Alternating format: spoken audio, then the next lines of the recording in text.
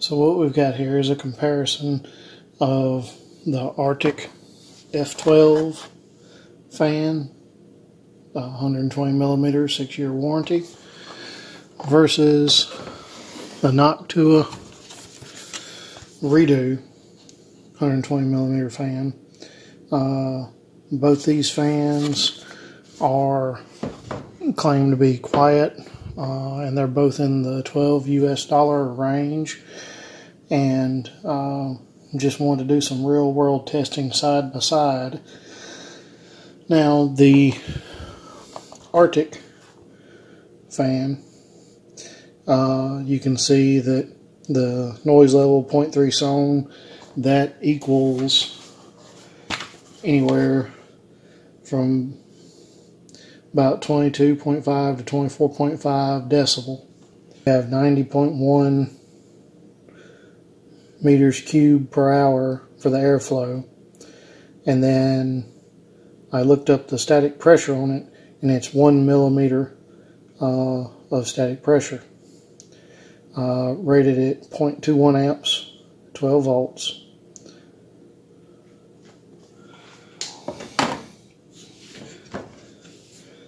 Now the Noctua is 120.2 meters cubed per hour, acoustic noise of 25.1 decibels, and a much higher static pressure of 2.83. Again, 12 volts. And then the amperage is 0.09 amps. So what we're going to be testing with today: 12 volt, 1.5 amp power supply, a speed controller in a custom enclosure, and an anemometer.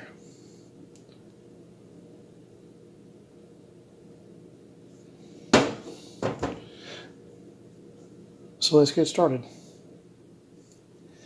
The Arctic f12 is rated at a max 1350 RPM, where the Noctua NF-P12 is rated at 1700 max RPM. And while these are both budget, claim to be low noise fans, we're going to be looking at noise, vibration, and then airflow.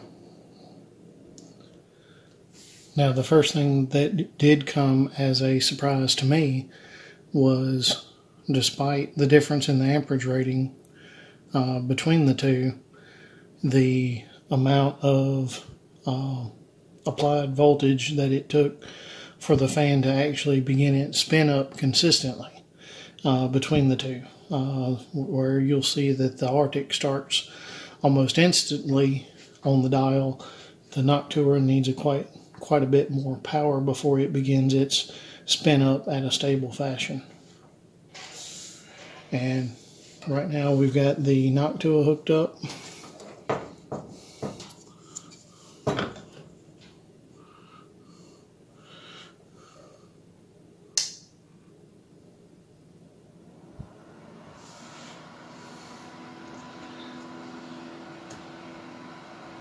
So you can see there, I've got the mark for Noctua on. If I go any less than that, I don't know if you can hear it, you can see it, the fan goes to surging because it's not getting enough for its initial lowest level spin up. So as far as loudness, what I've noted is that from its minimal spin up speed all the way to its maximum speed, the perceived decibel doesn't really change much through that.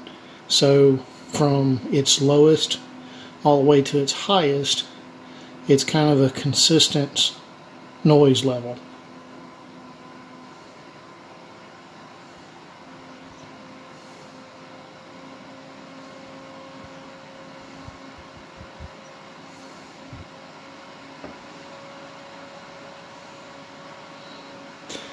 and I don't have a good way to measure vibration, but what I can tell you that with having my hand against it, there is absolutely zero vibration out of the noctua fan. Very well balanced, no vibration present in the fan.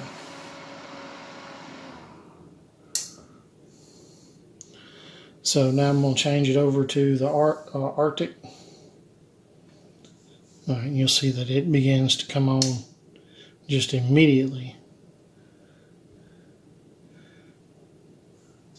So about as low as I can turn it on.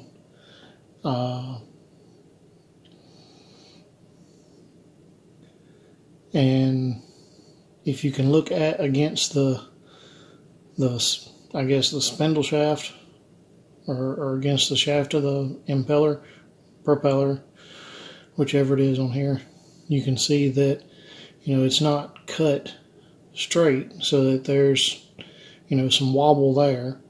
Already you can feel vibration in the fan, but at this point it is absolutely dead silent. And then as you ramp up through the voltage, of course the loudness with this fan increases. However, I would say that its top loudness perceptibly would be somewhat slightly quieter than the noctua at any of its stages, because the noctua starts at a sound level and stays at it, where the Arctic starts out completely silent and then gets louder the faster it spins. Now, the Arctic not having as fast a top RPM as the noctua, you know, we're doing our best to compare apples to apples here. So I'll go through the speed ranges.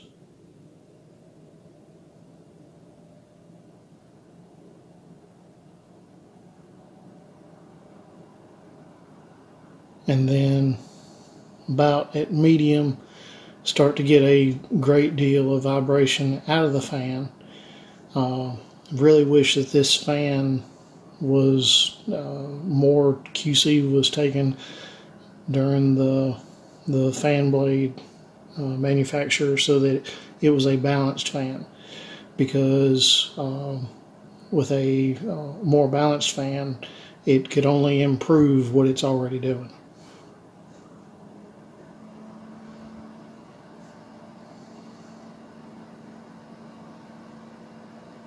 And then at wide open, where it's its loudest, it's got a good bit of whine to it. It is not as loud as the noctua at any of its levels.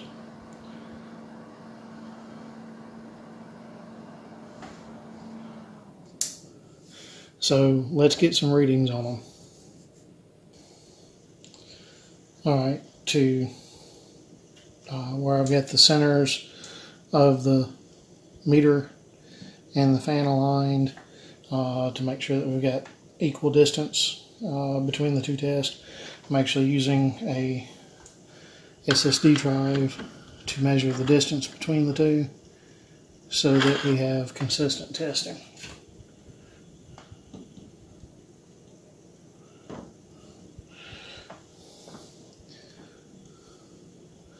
So we're at our lowest RPM. I'll go ahead and cut the meter on. And the meter is currently set to feet per minute, which is not CFM.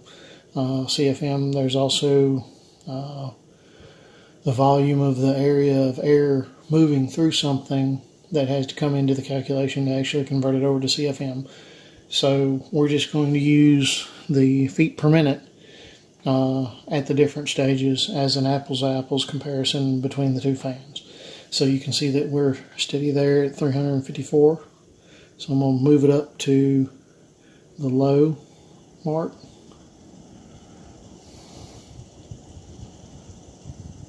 And gotta hold the fan in place.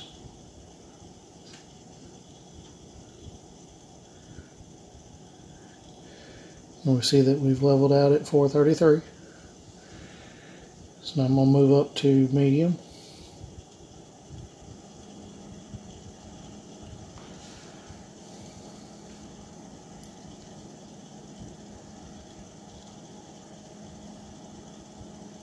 And we've leveled out at 472. I'm going to go up to high. Which without a tachometer, you know, I can only assume that this is the max speed of the fan.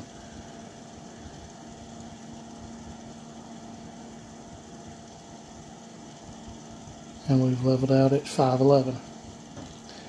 So now let's see what we get out of the noctua fan.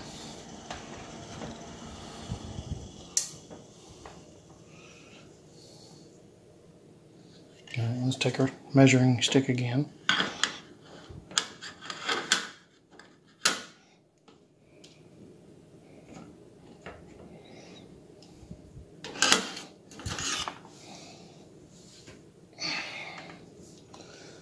We've got our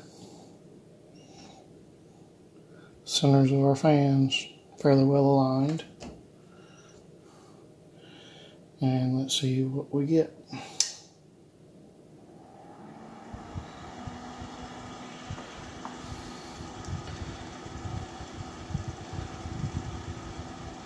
So now we expected that the initial starting point on the noctua to have a higher feet per minute because it takes a higher RPM to get a consistent rotation out of the fan. Alright, looks like we leveled off at 452. Moving it up to low.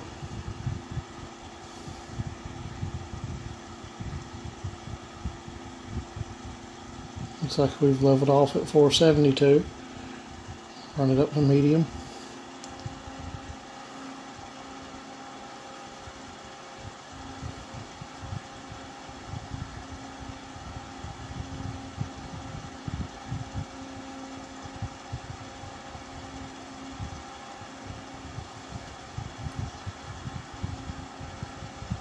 Didn't seem to really have any effect. I saw it bump to 492 once. Oh.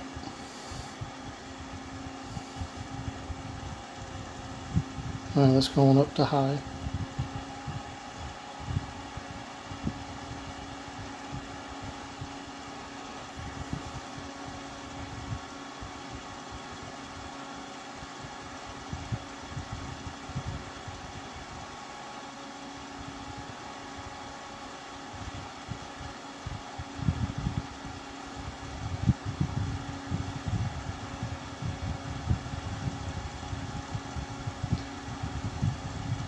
It looks like we've leveled off at 492.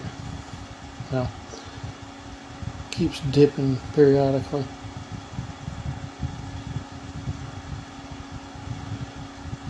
That must be the amount of the step of accuracy within the meter that it jumps from one to the other. So we're going to call that the 492 at wide open, which is at a higher RPM.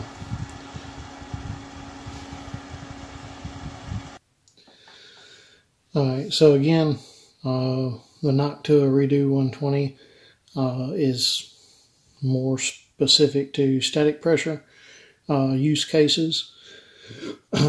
So you can go Google to see the difference between just airflow versus, you know, having a targeted scope of focusing on static pressure. So to cover that aspect as well, I'm going to run the anemometer up very close to the fan face, and we'll run tests on both of the fans through its stages with that. So I'm going to go ahead and, this is the Noctua, I'm going to go ahead and power it on.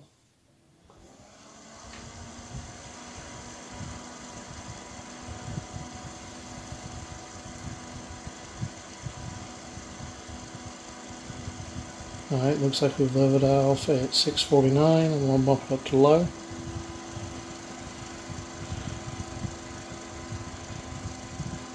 Looks like we're hitting 669, and if the microphone is picking it up, the little bit of chatter that you hear, that's actually out of the anemometer meter at these higher speeds. That's not from the fan.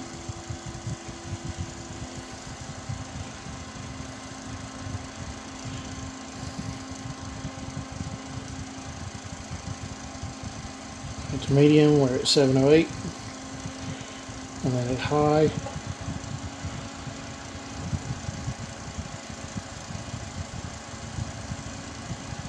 looks like we've leveled off at 728. Alright, we've got the Arctic set up.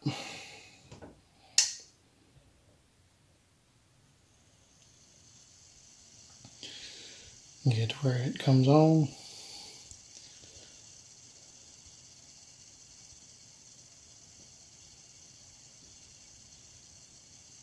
And we're hitting 472.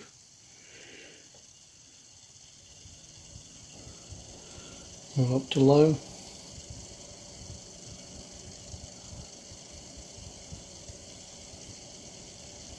$6.49.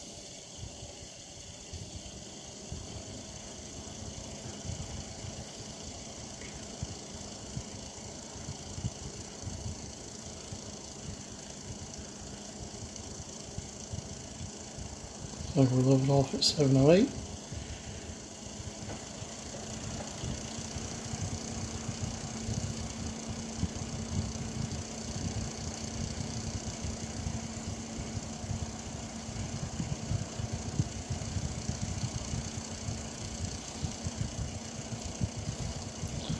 Alright, looks like we're leveled off at 767.